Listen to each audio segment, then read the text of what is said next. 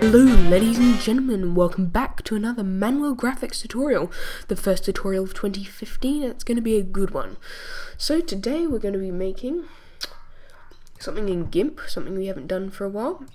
We're going to be making a learning to make long shadows.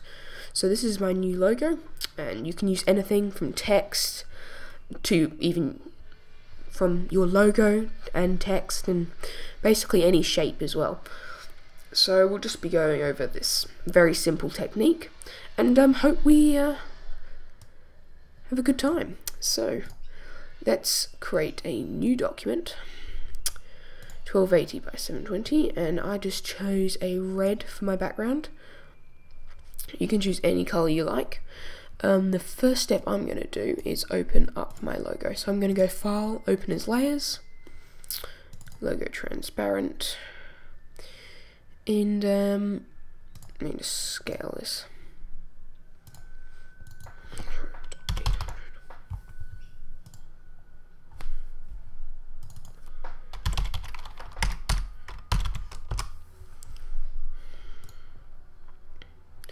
So align this in the center of our document here. I'm going to make it even smaller. Maybe to 600. You can use text if you don't have a logo. And click scale.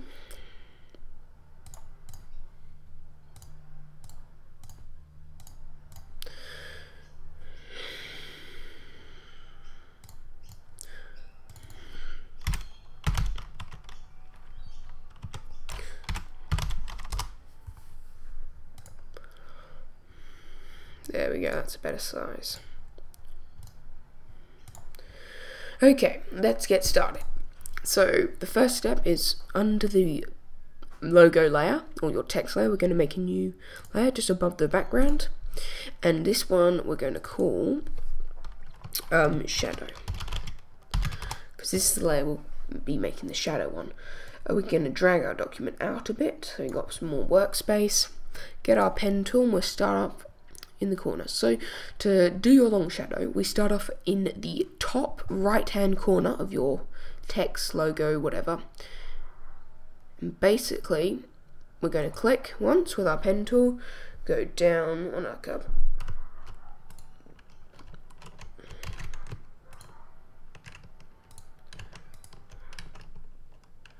go down on a diagonal. I'm just going to go all the way across. The next step, we're going to click here and go up on the same sort of angle, and then up, doesn't matter, and hold Command or Control to connect. Then we're going to go to Selection from Path here. We're then going to fill this with black. Bam. Command or Control Shift A to deselect. And we're going to get our move tool and just move it a bit.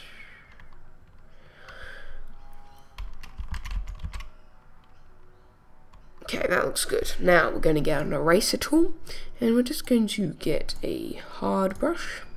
Just start erasing away all this gunk here.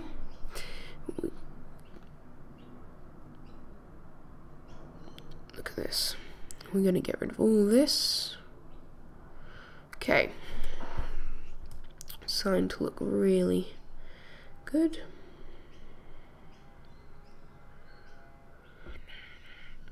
Of course, mine's not going to be perfect, but yours is, and that's definitely not perfect.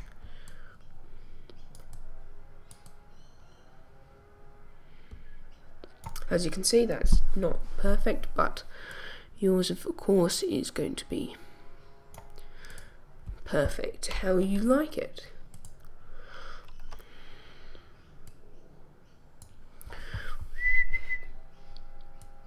And try to get some sort of shape there. There we go. This will just come around.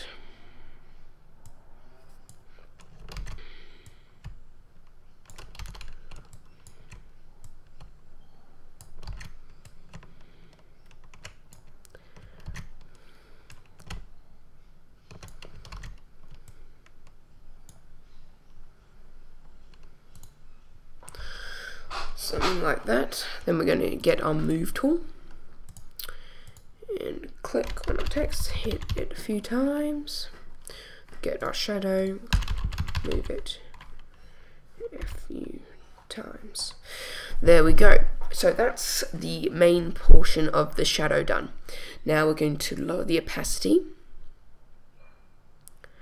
to get something you like. And if you accidentally, as you can see here, I've accidentally done this. If you don't want to just undo, you can just go to your paintbrush tool and just paint on a bit of black there. There we go. So you can either put it on overlay, if you get a strong shadow there, and just lower it, or you can just lower the opacity. I'm going to leave it like this for now because I think that looks really cool. And another thing you can do to it is you can go to layer, mask, add layer mask, white full opacity, get your gradient tool or blend tool, set it FG to transparent with black as the foreground color, and you can simply stroke up like that to get sort of a fading effect.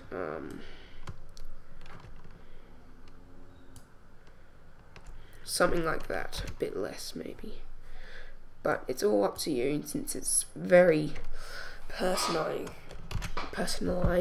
I'm going to leave it without a layer, without